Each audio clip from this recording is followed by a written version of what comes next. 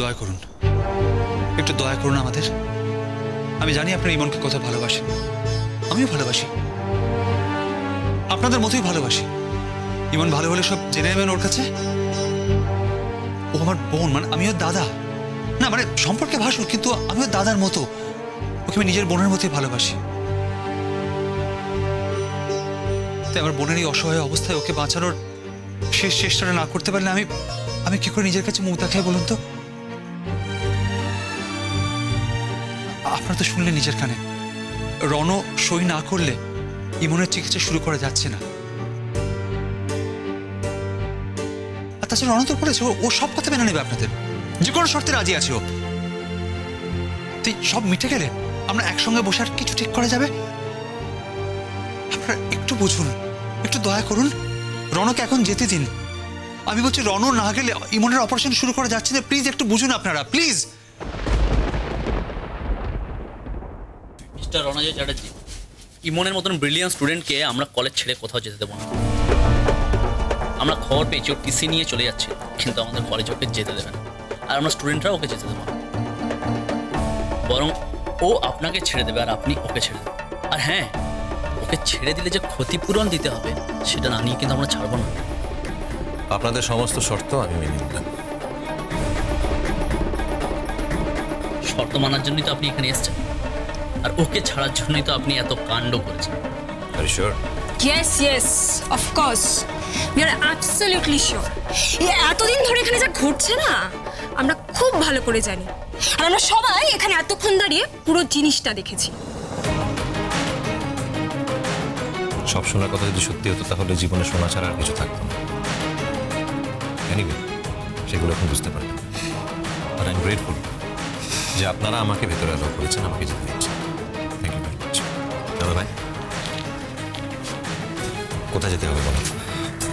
আমার সঙ্গে।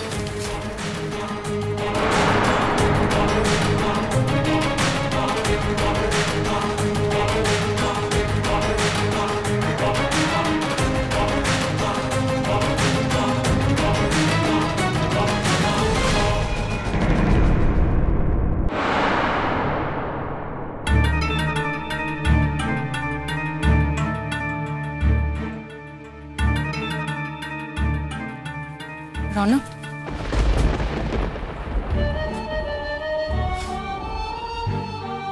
তুমি এত আপসেট হয়ে পড়েছো কেন? দেখো, অপারেশন তো এখনো শেষ হয়ে যায়নি, ডাক্তাররা তো হাল ছেড়ে দেয়নি। বলো। আমার খুব গিল্ট ফিলিং হচ্ছে রূপকথা। কেন? কিসের গিল্ট ফিলিং?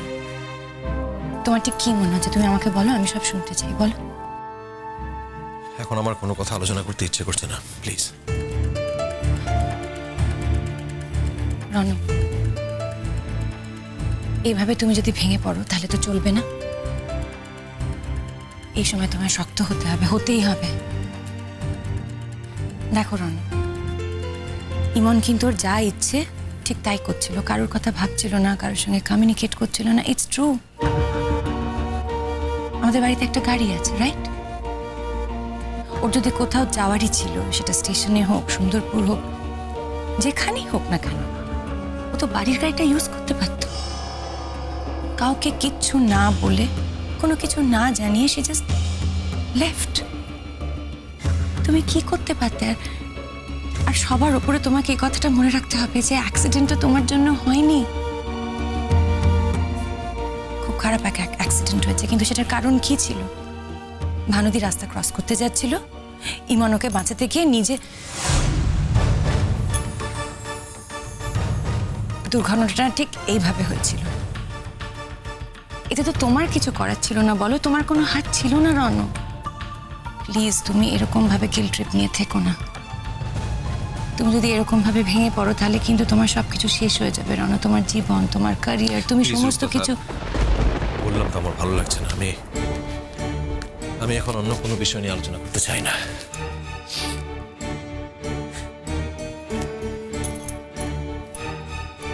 কিন্তু তোমাকে এরকম ভাবে দেখতে যে আমার ভালো লাগে না। আমার তো জীবনের একটাই চাহিদা, একটুখানি চাহিদা, যে তুমি ভালো থাকবে, তার বেশি তো আর কিছু না।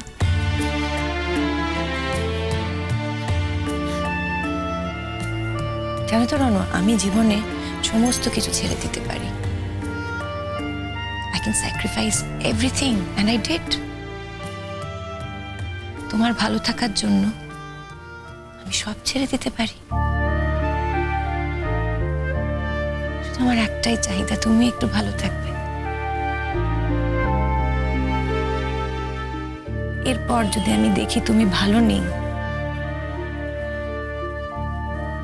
আমার ভালো লাগতে পারে না, ভালো থাকতে পারি না রনু।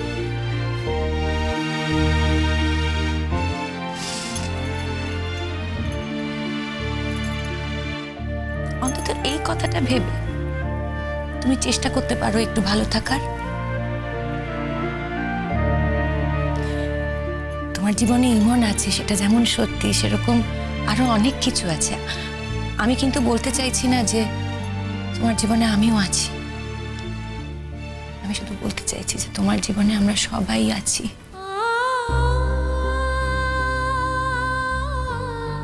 আমার যে ভেতরে ভেতরে কত কষ্ট হচ্ছে আমি তোমাকে বলে বোঝাতে পারবো না কথা। এটা কি আমার প্রিনমিনেশন যে ইমন কখনো ভালো হবে না, ও চিরদিনের মতো আর এই ওটি থেকে? কি যাতা বলছো তুমি রনু? গেট হোক।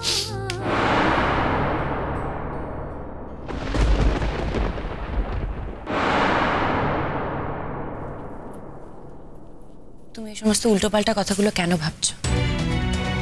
শোনো, তেমন যদি কোনো পরিস্থিতির তৈরি হতো তাহলে ডাক্তাররা নিশ্চয়ই আমাদেরকে জানাতো। আর তাছাড়া ওটির ভেতরে তো তোমাদের পরিবারের নিজের লোক রয়েছে, ডক্টর অনন্য বোস। ইমনের কিচ্ছু হতে দেবেন না, I am sure about it. উনি লড়াই করবেন এবং ইমনকে ঠিক ফিরিয়ে আনবেন। ইমনকে ফিরিয়ে আনবেন, আই নো। আচ্ছা ঠিক আছে, চলো, এসব কথা পরে ভাবা যাবে। চলো নিচে চলো।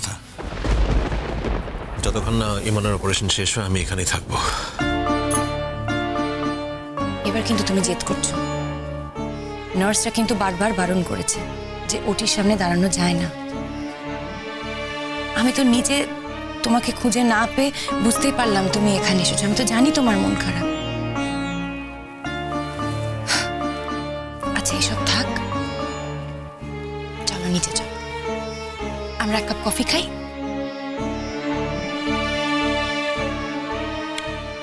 তোমার কি মনে হয় রূপকথা, একটা মেয়ে যখন ওটির টেবিলে শুয়ে মৃত্যুর সঙ্গে পাঞ্জা লড়ছে, আমি তোমাকে আনন্দিত করার জন্য এরকম কোনো কাজ করতে পারবো? দেখো, তোমার জন্য হলেও তোমাকে খুশি করার জন্য, তোমাকে আনন্দিত করার জন্য আমার পক্ষে এরকম কাজ করা সম্ভব নয়। Please try to understand. আমি এখানেই থাকবো। তুমি আমাকে ভুলই বুঝলে, আমি কিন্তু সে কথা বলতে চাইনি। আমি শুধু বলতে চেয়েছি যে এই সময়টা তোমাকে যেভাবেই হোক স্থির থাকতে হবে, তোমাকে অনেক বেশি ধৈর্য ধরতে হবে। তার কারণ এই সময়টা তুমি যদি স্থির না থাকো তাহলে গন্ডগোল হতে পারে। না, আমি তোমাকে বলছি ইমন ঠিক হয়ে যাবে, ইমন ঠিক হতে বাধ্য। রূপকথা, ইমনের জন্য প্রে করো।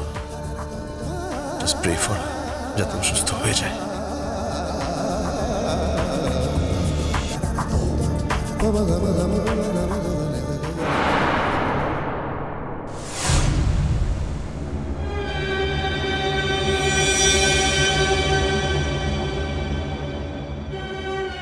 বাহ, ফ্যান্টাস্টিক, ফ্যান্টাস্টিক।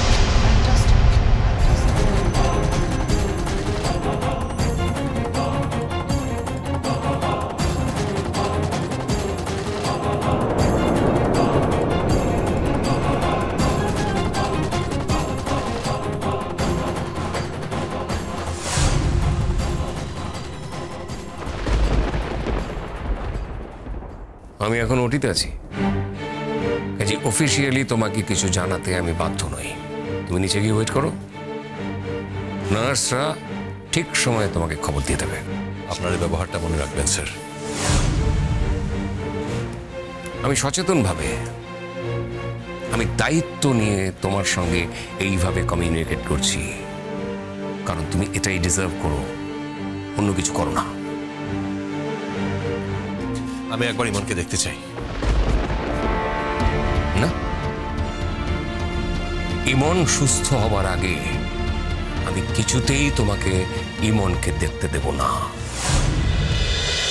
কুসুম দোলা, কুসুম দোলা।